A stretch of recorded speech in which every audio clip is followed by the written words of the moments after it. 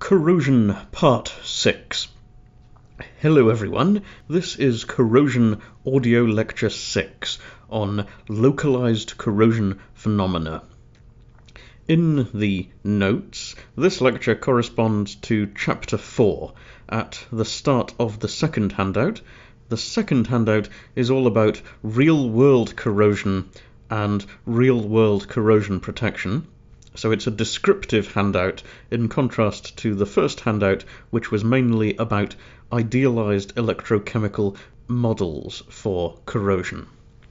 Now, so far, using the stuff from the first handout, we can use simple algebra to calculate a corrosion current density and hence to predict a speed of corrosion in millimeters per year for some idealized situation.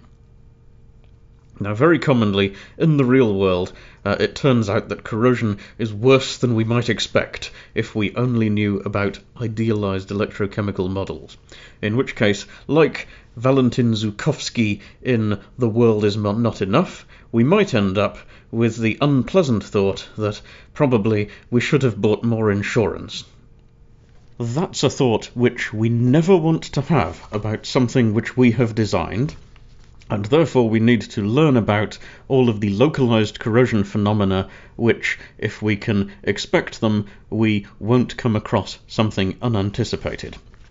What the 9 or 10 localized corrosion phenomena in Chapter 4 have in common, and there's a few more in textbooks like Fontana, is that localized corrosion phenomena are relatively hard to predict, difficult to see or detect, and often relatively fast. These are ways in which they are worse relative to uniform corrosion, which is what you have when there isn't localized corrosion phenomena, in which case the electrochemical models, the idealized electrochemical models, which just predict a single number, a speed of corrosion in millimeters per year.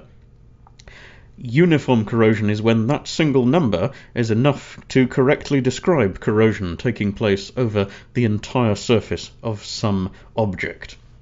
So if we look at a picture of uniform corrosion, we might see these steel pipes which have been left out in a yard, and everywhere over the surface they have a uniformly thick layer of oxidation.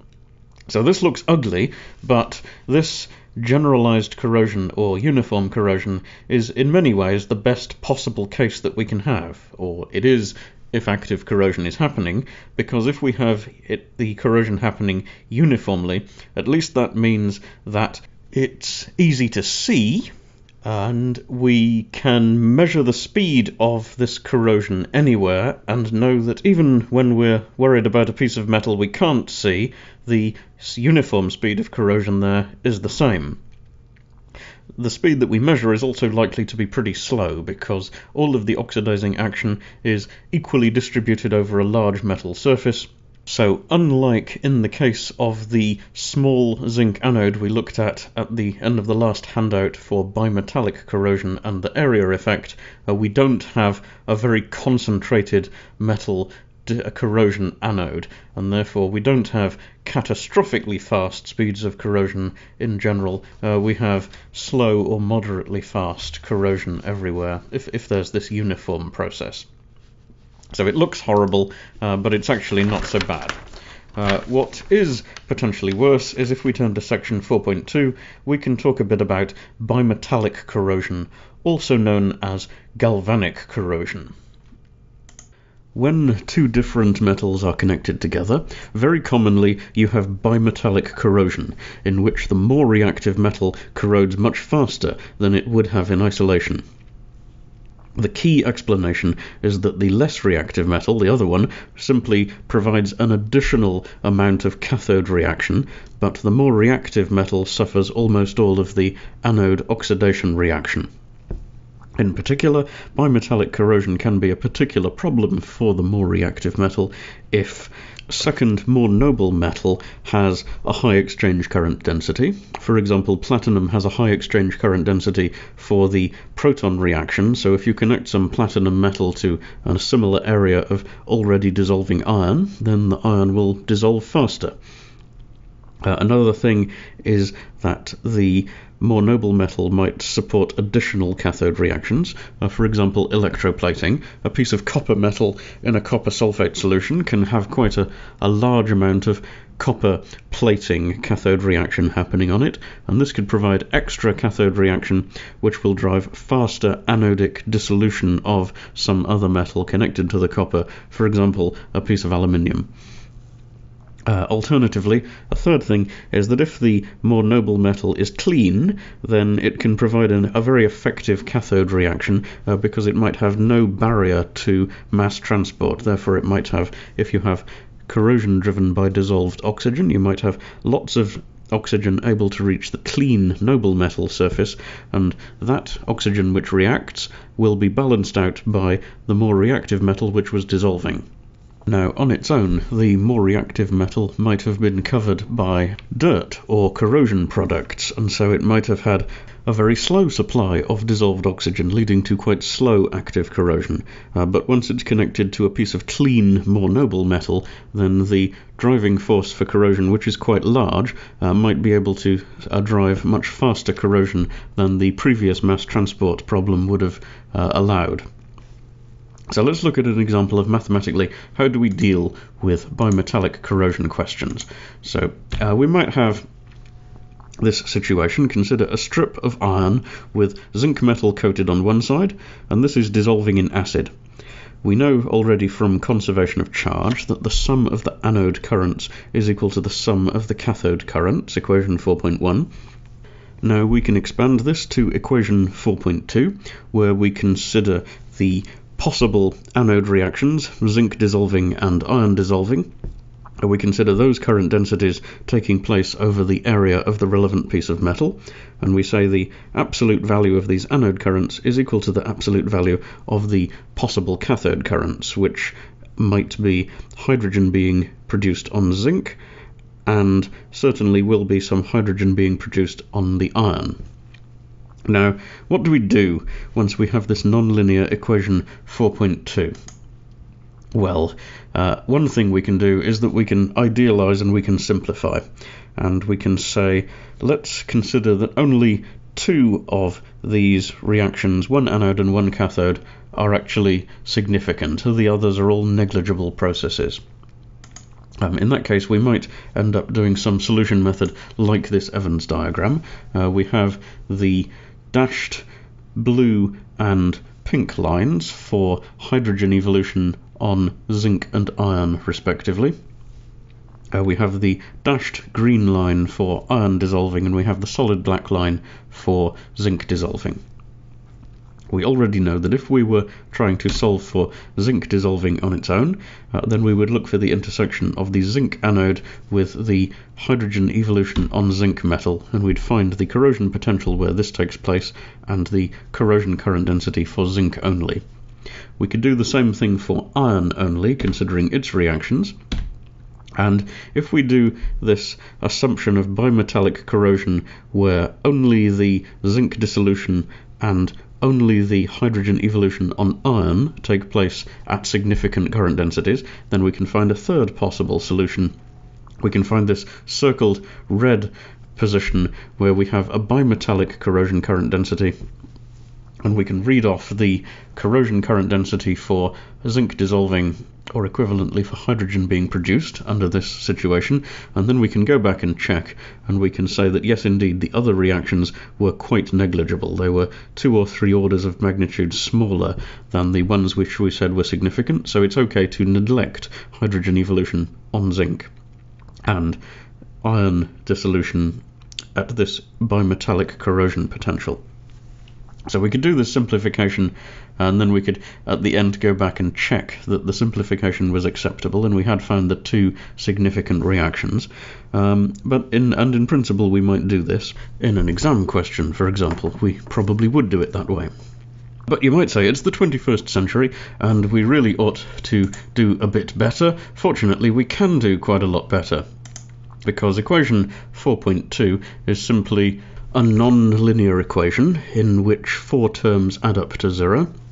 And each of those terms is simply a current density, so it's either given by the Tafel equation, or in fact we can use the full Butler-Volmer equation from chapter 3. If we're dealing with it computationally, the Butler-Volmer equation is tractable enough to work with. And we can write a computer program, and we'll say that we know that we have some system and we can place upper and lower bounds on its surface potential. The zinc metal in this case gives us a lower bound. We know the surface potential is at least higher than that, and we know it's at least lower than some upper bound given by the hydrogen equilibrium potential. So we consider as many different surface potentials as we like between those values.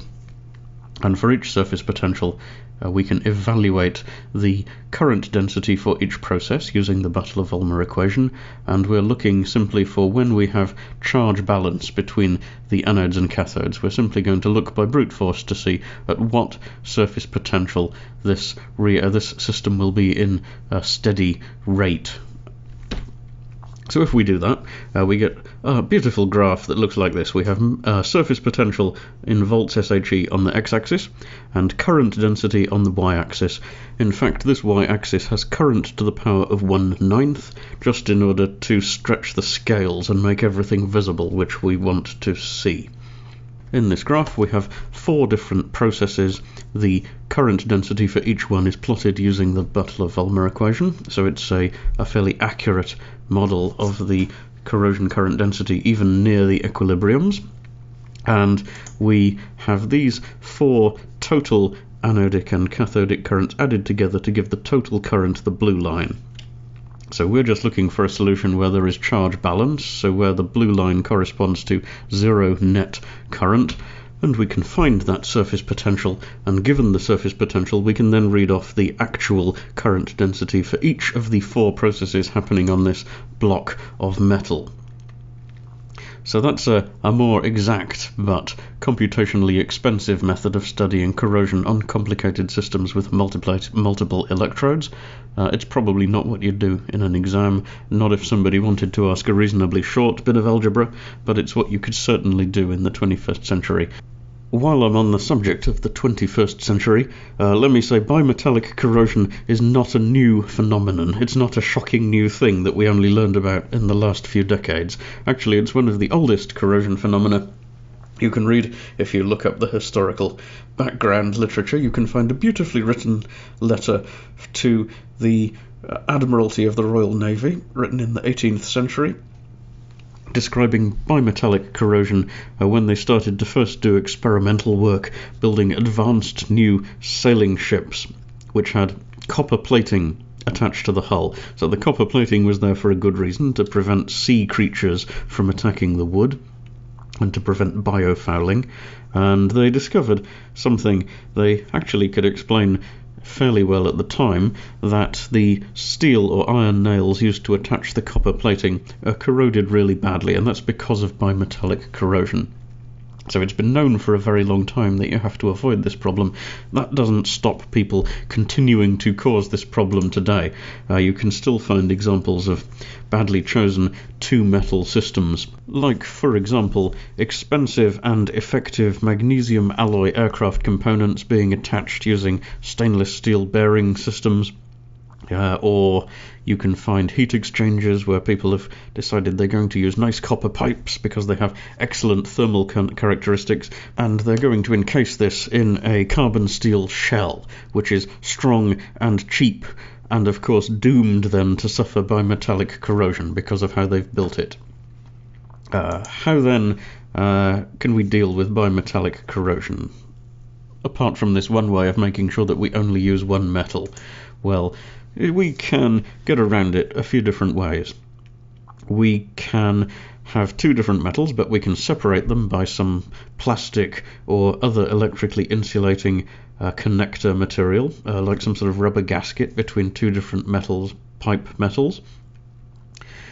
Or we could say, I'm going to use 2 different metals, but I'm going to use 2 very similar methods, so that the strength of this bimetallic phenomenon is going to be less significant, and it's not going to be so destructive for the more reactive metal.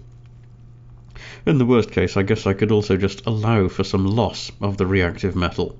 or that's not generally preferable, but you could make it so that if I'm going to have a large metal sheet attached using some nails or screws, I could try and make it so that the nails or screws are actually the more noble part, or slightly more noble, and this is frequently done with connecting stainless steel. So large quantities of 304 stainless steel sheet are slightly more reactive than the commonly chosen 316 stainless steel screws or bolts used to attach it to things. This means that bimetallic corrosion actually does you a slight amount of service because it protects the potentially delicate bolts, and it does so at a cost of maybe causing more corrosion over the extensive large surface area of the 304 stainless steel. And because it's a large surface area, it can tolerate the bimetallic loss. So we can do some things to try and get around bimetallic corrosion, but we shouldn't think that we've been too clever. We might end up thinking that we've been very clever, and actually we're going to discover that we haven't avoided bimetallic corrosion at all. And this problem can happen if we have something called deposition corrosion. Deposition corrosion happens when often you have something like a recirculated water system, and it has one section which is, say, copper pipe, and another section which is, say, aluminium pipe. Copper and aluminium are a particularly classic pair of metals for deposition corrosion to affect. And what happens is that you have this system designed, and you have electrical insulating connections between the copper and aluminium by design, and this leaves you thinking that you won't have bimetallic corrosion. But in fact you can do, because remember, the copper, although it's basically going to be immune from corrosion in deaerated water, it will dissolve to a very small concentration of dissolved copper 2+ ions. So your copper will dissolve a small amount into the recirculated water, and when those copper ions find themselves passing over the aluminium pipe, they will very happily do a displacement reaction, and your copper ions will plate onto the aluminium metal, giving you the perfect situation for bimetallic corrosion to start affecting the aluminium. What can we do to avoid this? So, apart from being very careful about incompatible metals in recirculated water systems, where this is very likely to happen because of the time available for copper ions, say, to build up inside the water, we might avoid this. Actually, we might get lucky, and we might be in a place where we have limescale, and hard water which produces limescale can put a mass transport barrier, just a thick, fairly inert layer, onto the surface of, say, the aluminium, and in that case there's no way that your copper ions can deposit from solution onto the aluminium, and they can't cause the deposition corrosion problem.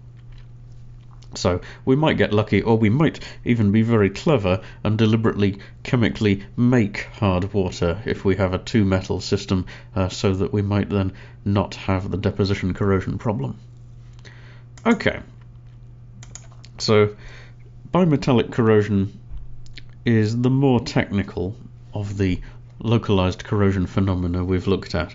We need to be able to analyze it, potentially still using algebra or Evans diagrams to look at speed of corrosion. And now we're going to move on to some phenomena which we can look at a bit more descriptively. Section 4.4 is on crevice corrosion. This is an intense localized corrosion phenomena which can occur in areas that have restricted liquid access. We also call these areas occluded areas, difficult to get to bits, in other words. This is especially severe, the crevice corrosion, when chloride ions are present, which can be either from seawater or from road salt getting into the local water. Okay, what does crevice corrosion look like? It looks like this picture. So this is part of a bridge. We have some steel components bolted to some other steel components, and somewhere there was a crack in between one of them, or some water got in, and this caused this crevice corrosion phenomena. So that you can see in this area that there's a lot of rust has happened, and it's resulted in the steel peeling away from where it should be. And meanwhile, on the rest of this structure, there isn't any noticeable corrosion, really, not on the same sort of level.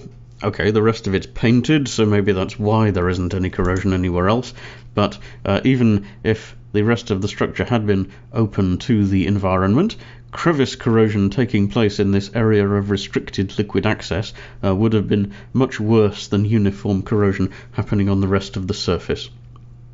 That's because there's a particular mechanism going on here. The mechanism for crevice corrosion looks something like this. We start off with the idea that we have a part of the metal which is difficult to get to, and we have corrosion of the metal, say it's reacting with dissolved oxygen uniformly over the whole surface, including in the difficult to get to crevice. But because of this restricted access, soon the local dissolved oxygen within the crevice is depleted, and then we have the situation that we have metal reacting with oxygen across the bulk surface of the metal, and on the bulk surface there's probably also some metal dissolution, but within the crevice we only have metal dissolution. There's no oxygen reaction.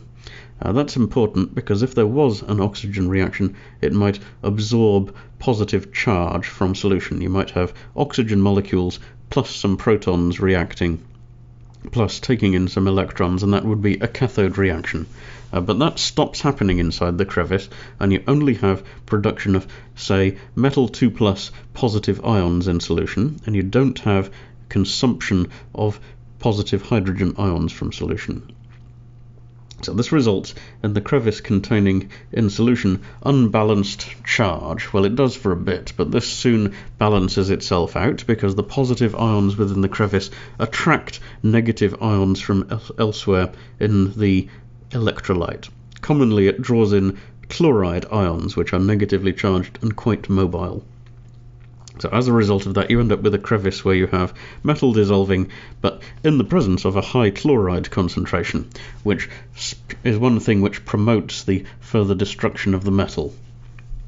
And that's not all. You also have the possibility for the positive metal ions building up inside the crevice to undergo some acid-base chemistry and solution. They react with water and they give you maybe metal solid hydroxide, just a powder which precipitates from solution, plus you get build-up of protons replacing the positive metal ions inside the crevice.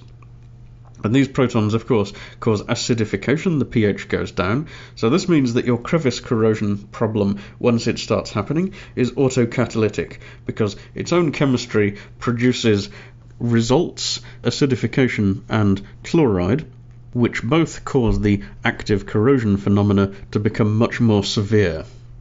So once this crevice corrosion happens, it's not trivially easy to deal with it. Ideally then, if we want to avoid crevice corrosion being a problem, we should use robust design. We should maybe avoid having situations where there are these cracks which water can pool in, especially if it's salt water. We should probably make sure that we have good paints, both as a barrier to water and maybe zinc-containing paints, which act the zinc metal in the paint as a sacrificial anode to prevent the start of the crevice corrosion, because if the zinc dissolves, then it's going to prevent the opening up of a further crevice caused by loss of metal from the structural steel, for example. On the other hand, if this crevice corrosion does happen, then we have to be quite aggressive about treating it. So it's not good enough to simply paint over it, because the crevice will remain under the paint and you'll have continuing corrosion. Instead, it would have to be cleaned thoroughly, probably sandblasted to remove all of the rust, because of course the rust is probably full of chloride and is probably an acidified environment. And then this cleaned area would then have to be thoroughly protected, probably by a good zinc-containing paint to hopefully stop the process starting again after it's been cleaned off. Okay, good. Section 4.5. Pitting corrosion. One of the most common sights on old metals is this pitted texture. And not only is it quite a common sight, but for a corrosion engineer, it's one of the most worrying. Let me describe this texture. If we saw a block of wood with this appearance, we would say it looked like it had been eaten by worms. Of course, with metal we expect no such thing, but we could describe the pitting as it giving the impression that the metal has been eaten by acid or chloride solution. Of course, we can immediately see why this is worrying. The deep individual pits could easily puncture through the metal, leading to some sort of chemical leak in a pressure vessel or a pipeline, or leading to a deep crack which could cause failure of a structural metal. Now, pitting corrosion, once it gets going and reaches these deep pits, the mechanism proceeds a lot like crevice corrosion. But the beginning of pitting corrosion is very different to crevice corrosion, and is in fact part of the reason why the pitting process is so worrying for corrosion engineers, because the fact is these pits are forming not on, as could be predicted for crevice corrosion, they're not forming in difficult to reach occluded areas. They frequently form on flat metal surface, which we would expect would be quite resistant to crevice corrosion. And it's worse than that. The pitting corrosion is frequently a problem when it occurs on metals which we actually think should be passive against corrosion. I'm thinking of metals like stainless steels or maybe aluminium alloys, which should have a nice passive surface layer. In fact, they've probably been chosen to be passive in their environment. But for various possible reasons, they in fact, in local spots, begin to corrode actively.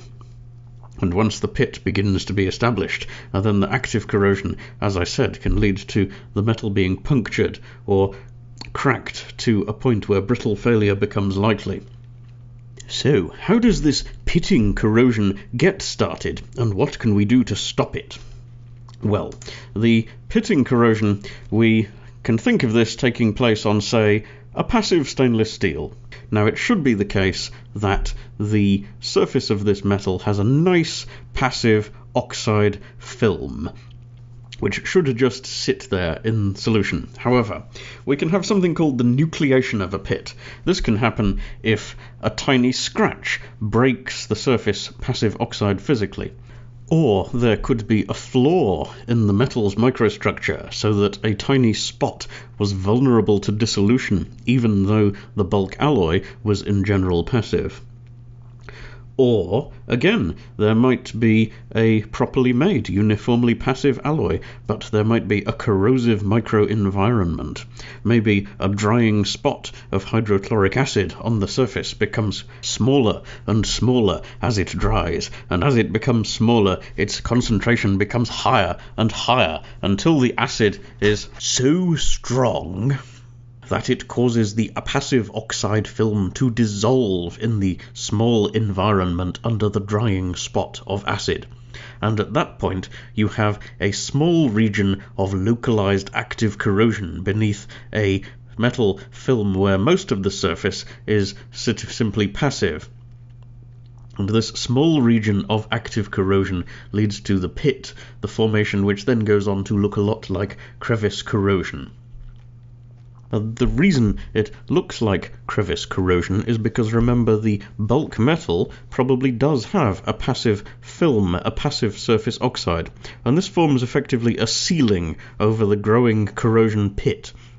The sealing keeps the pit well isolated from the bulk electrolyte, and so it allows this problem of oxygen depletion and acidification and chloride buildup to take place within the pit. And then your metal can suffer bad active corrosion, even though it only really started to suffer this in a small place, and the bulk surface remains passive. Nonetheless, the material itself is compromised. Okay, so that's the mechanism for the pitting onset, and then you have pit growth. And unless you're fortunate enough to have pit termination, then you potentially have a quite serious and ongoing problem that can lead to failure of your metal object. How then do we avoid pitting from happening? Well, pitting occurs on metals which are only just passive. So the point is that the corrosive microenvironment, or the moderately weak surface defect, causes this active corrosion to begin. This really happens when the actual environment the metal object is in is close to the border between passive resistance to corrosion and active dissolution. So one way we can avoid pitting corrosion is in design to choose a much more passive alloy. In the case of stainless steels, that means simply switching in the brochure from an average stainless steel to one with maybe a higher chromium or nickel content. There is a pretty large range of progressively more passive alloys available, and you can read more about the exact alloy choices in textbooks. The simple story is that higher chromium or higher nickel stainless steel alloys tend to be broadly more passive against corrosion. But you can also imagine switching to profoundly more passive metals like titanium or titanium alloys, if necessary. Titanium in particular has the virtue of its oxide being much more resistant to chloride attack than many of the stainless steels. In general then, pitting corrosion is something that you want to avoid by choosing a suitable alloy to resist it. If that's not possible, it's worth asking the question, is it possible to make the environment less aggressive? It's often the case that strongly acid or high temperature or high chloride solutions are the cause of pitting. So maybe if those kinds of environments actually turn out not to be necessary and you can avoid them by environment modification, that can be a way to protect metals which actually were not able to stand up with them and started to show signs of pitting. And we really do generally want to avoid pitting corrosion because it is a classic phenomenon for causing leaks of toxic or expensive chemicals which we really didn't want to be able to escape from something. And it's also a classic phenomenon for causing structural failures through crack growth. Okay, section 4.6 is on intergranular corrosion and weld decay. Now in this section we want to continue thinking about microstructure of metals and how microstructure, if damaged by corrosion, can lead to further problems and failures. Now, what do we know? Well, we need to know just some basics about the material science of metal. We need to know that in general, metals are polycrystalline materials. When the metal is made by quenching from the liquid into a nice solid object, it contains crystallites which grow and link up and lead to grains in the final solid. This is important because it leaves grain boundaries, and these bits of the metal microstructure are often the most vulnerable to corrosion, more vulnerable than the bulk metal, because the bulk metal, having the composition which you intended the metal to have, it's probably a good alloy for what you wanted it to do. It probably is passive against corrosion. Or, if it corrodes actively, it probably is slow enough that you're not going to worry about it. The grain boundaries, on the other hand, tend to contain any kind of rubbish that was rejected from the cooling crystallite as the metal was formed.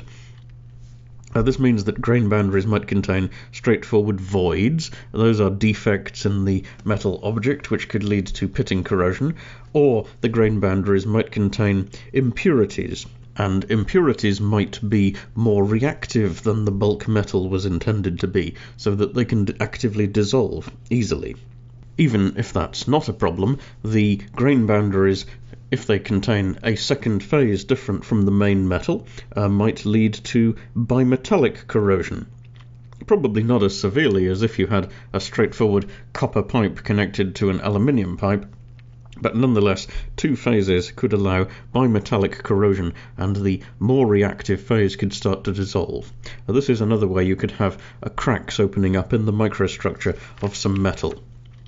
Overall, this means that the formation of lots of nasty grain boundaries within a metal microstructure is something you want to avoid if you want the object to have good uniform properties.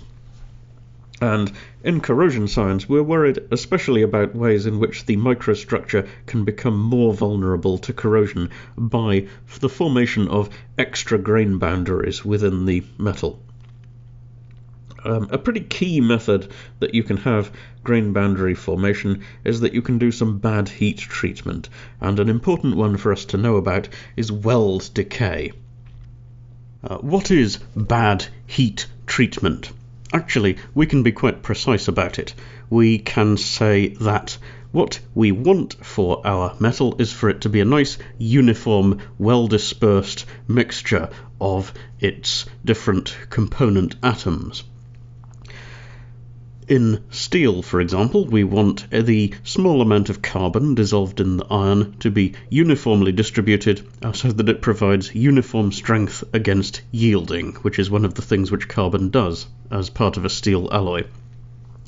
In stainless steel, we want the chromium, maybe 18% by mass in the alloy. We want the chromium to be uniformly well dispersed, so that we have the ability for the chromium passive oxide layer to form no matter which bit of the metal is exposed to a corrosive environment.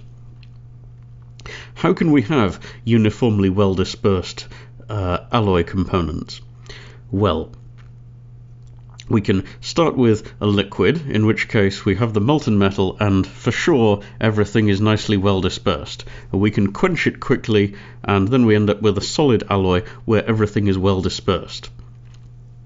If we quench very slowly, then we can have worse problems. The fact is that well dispersed alloy, uniformly dissolved alloy components in the cold solid phase are not necessarily thermodynamically favourable. It might be favourable for lumps of different phases to form, or for solid carbide phases to form which are separate from the main metal phase and not well dispersed in it. That's something which can't happen if we quench the metal quickly, because kinetically the rearrangement can't happen. But a bad heat treatment, which is potentially very unfavourable for steel properties and for stainless steel properties, is to heat the metal up to about 600 to 1000 Celsius and to have it there for a few minutes.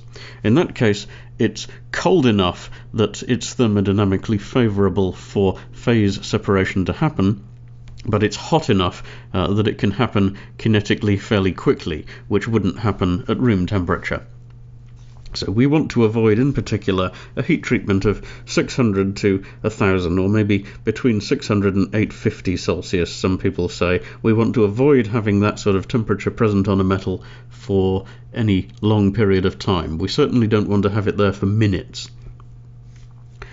Okay, and this is why one of the worst heat treatments you can do to a piece of metal is that you can weld it. Of course, there's reasons why we want to weld steel. It's usually to join bits together, so we have often no choice but to do it, but then we need to do it properly. We don't want to have a bad treatment, and let me describe a bad treatment to you. You have this diagram. So this diagram shows that we've welded a couple of bits of metal together. The bit where the semi-molten metals have merged actually isn't the worst part of the problem.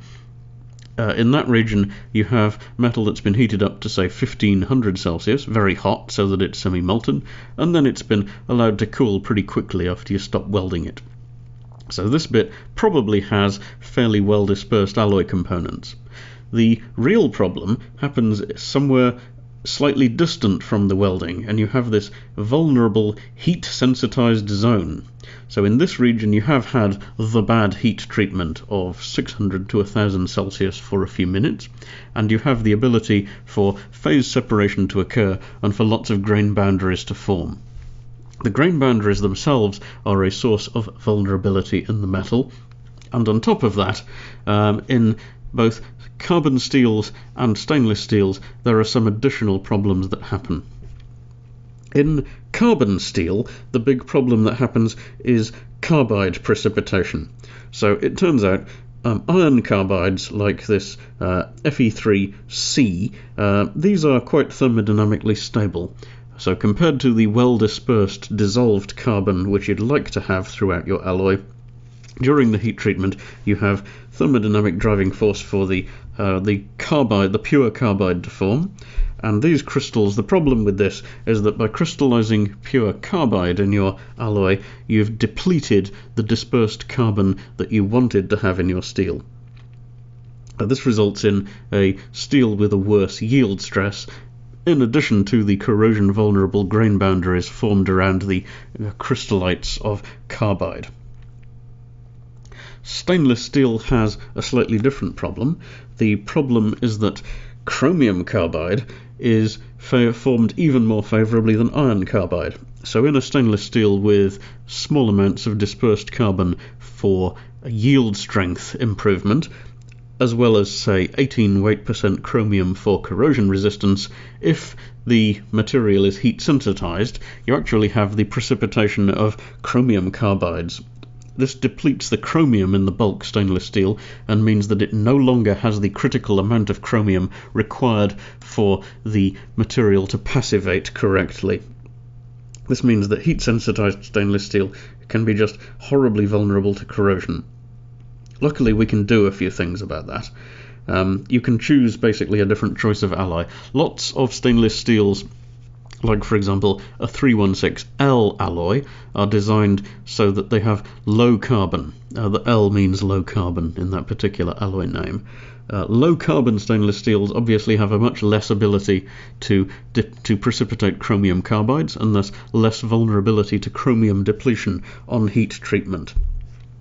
Alternatively, you can have something called a stabilized stainless steel alloy. So at somewhat more cost, you can have your alloy contain some titanium or niobium. Those happen to be even stronger carbon getters than chromium, so under welding the alloy precipitates titanium carbide, say. That's not ideal because it adds some grain boundaries, but at least it doesn't deplete the chromium from the bulk alloy, and the bulk alloy remains resistant to corrosion because it's still able to passivate. Okay. As an alternative to better alloy choices, you can simply pay someone better and more skilled to do your welding quickly so that you don't have heat sensitization because of prolonged high-ish temperatures. Alternatively, if that's not possible and you have an object that's small enough for you to anneal it, then after you've finished welding, you can give it a very high temperature treatment, not quite to melt it, but maybe up to somewhere over 1000 Celsius to redissolve all of the precipitated carbides, and then quickly quench the object after this annealing treatment. And then you've restored the intended uniform microstructure of the alloy. So those are things which are done to avoid problems caused by welding. They're particularly important in the oil and gas industry when you don't want things to be breaking at a join. So welding needs to be done well whenever you need a high-performance component. Okay. Section 4.7 is on the last localized corrosion phenomena which I want to start looking at in this lecture. This is flow-induced corrosion, and we're starting to look here at phenomena which happen when we combine chemical deterioration of corrosion with mechanical abuse in service. Or I say abuse, just the fact that the material has a difficult mechanical job to perform. Flow-induced corrosion is what we have when there is an issue that motion of some fluid over a metal surface speeds up corrosion. This happens because of a combination of factors. So maybe we have a flow of fluid which contains entrained particles, or fines, things like sand. These particles scour away any protective passive oxides which might form on the metal. In the case of metals that have a soft passive surface, like copper, this mechanical damage leads to re-exposure of the raw metal, so that instead of having actual passivity, the metal simply continues to actively corrode faster than it would have if it had been allowed to passivate nicely. As an alternative to mechanical damage by particles, we could have cavitation. So fast fluid flows might result in the formation of cavities, or essentially bubbles, caused by pressure shifts in the flow. So these bubbles can form and collapse with quite strong shock waves, and this can damage metal or damage passive oxide surfaces. This kind of damage is probably the thing which has affected the pipe, this copper pipe, which has a 90-degree bend, and it's been sawed through, and you can see on the inside there's lots of shiny and actually damaged metal surface. Copper is quite soft, so it's easily damaged, and on some parts of the pipe you can see there's this green corrosion product. Now, in a slow flow, it may be that this pipe would have reacted with clearly it's reacted with the fluid inside the pipe and it's produced this green oxide. This might actually be providing a degree of passivity because it is a solid oxide, and it might be allowing the pipe to sit there and resist further corrosion. However, in this system, because the fluid flow is reasonably fast, and this problem is probably made worse by the fact this is at a 90-degree bend, resulting in a pressure head, then this passive oxide has been scoured away by the fluid flow, causing active corrosion to take place of this copper pipe. So this system probably shows, this picture probably shows mechanical damage or erosion corrosion, part of the way that flow-induced corrosion can happen. As a third thing involved in fluid flows, it may be the fluid contains dissolved oxygen, and a faster fluid flow is quite likely to supply oxygen to the metal surface at a faster rate. And if we have a system which is vulnerable to oxidation by dissolved oxygen, then faster mass transport of the dissolved oxygen may often be a source of further corrosion. And all of these can happen as a combination of factors. So we have here a graph showing in section 4.7.1 erosion corrosion. This erosion corrosion graph is relevant for mechanical damage being the main problem in the flow-induced corrosion. So we're thinking of something like the copper pipe, which might form a passive surface that would protect it from corrosion under some situations, but this passive surface is being damaged. The damage caused by erosion corrosion is effectively causing a higher and higher passive corrosion rate in this system. Okay, so corrosion rate as a function of flow velocity has three regimes when we're looking at erosion corrosion. We have a slow flow velocity, low Reynolds number, then we have laminar flow. This means that we have creeping flow of the liquid which moves very slowly over the metal surface. That means any entrained particles are not going to cause much abrasion to the passive oxide surface, and we have not very large amount of oxide removal, and even with increasing velocities below a certain level, this doesn't cause very much more passive corrosion. There's a transition regime. This is for mid-Reynolds numbers. This is when turbulent flow starts to happen. At this point, the flow near the metal surface is not necessarily slow. It could be swirling around, and in that case we do have the ability for quite a lot of abrasion to happen. So in this regime you have with increasing flow velocity, the erosion corrosion becomes rapidly worse. And this happens until we reach basically a plateau of the corrosion rate. In fast flow velocities, the abrasion is happening basically at the maximum rate it can. And here, the corrosion rate, we'd expect the material maybe to be passive from thermodynamics, but in fact the relatively soft passive oxide is being removed by abrasion pretty much as quickly as it forms. In this case we've reached a plateau rate, which is actually more or less the rate of reaction of the bare metal to form what should be nice solid oxide producing passivity, but actually it's all being removed. So we have those three regimes for erosion corrosion: slow laminar flow, which is not so bad, a mid-turbulent regime which causes erosion corrosion to rapidly increase with flow velocity, and then a plateau where we've got basically the most erosion that we can imagine happening. Okay, in section 4.7.2 we just have a comment that when we have not just erosion, but the flow-induced corrosion also involves problem caused by increased oxygen transport in the faster flow, then we potentially have a slightly more complex situation. So this is something which is looked at in one of the example sheet questions in the second example sheet. It's a bit more complicated than erosion alone, but something you can read about. Anyway, in section 4.7.3, how do we protect against flow-induced corrosion? So we can actually do quite a lot in terms of engineering, because flows are something that we're looking at in hydraulic engineering, and hydraulics we have quite a lot available to us. One thing we have available is filters. We can try to remove particles or abrasive fines before they cause any scouring action that we might regret later. We can also do good hydraulic designs. We can avoid putting sharp bends into pipes. Those are the bends which might create areas of fast flow or pressure drops which could cause erosion or cavitation. Another thing that we can do is we can try to make sure that the metal surfaces that we're using to handle fluids, these are smooth, and they therefore have fewer sites where bubble nucleation or cavitation might happen in a fast flow. If it can't happen, then it can't cause damage. Finally, we should note that erosion corrosion, it's often a problem for metals that have a soft passive oxide, like copper. If we think about a hard metal instead, like stainless steels, these have much stronger passive and in fact thinner passive surface oxides, and these are naturally much more resistant to damage by erosion or by cavitation. They're just mechanically strong enough to stand up to it.